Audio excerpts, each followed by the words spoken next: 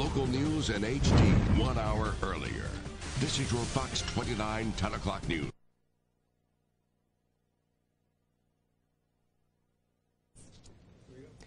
Well, parents feel helpless enough when their son or daughter is diagnosed with a deadly illness. But now imagine hearing part of the illness came from a contaminated medicine that you were giving them.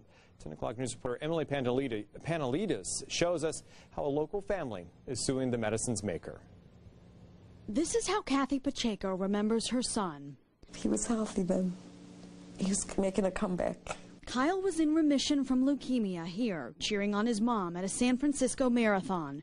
I took him to San Francisco, and he was there at the finish line.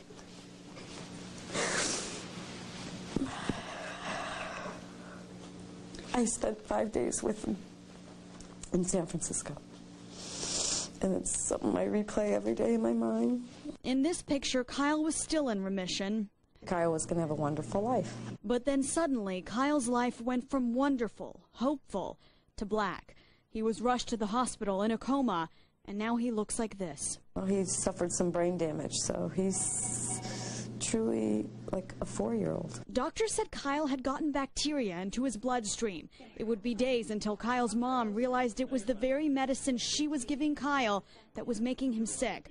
You see, the FDA and CDC recalled heparin and saline pre-filled syringes. The ones she was giving him were contaminated with bacteria.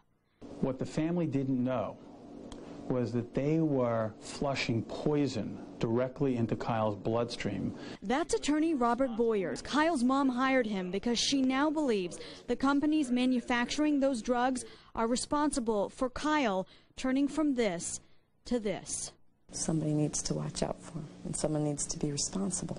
Emily Pantelidis, Fox 29. Now we try contacting AM2 Pat Inc., also known as Sierra Pre-Filled, the manufacturers of the tainted syringes. Their phone was busy for more than 5 hours today. We also could not get in touch with any of the other companies named in the lawsuit for comment.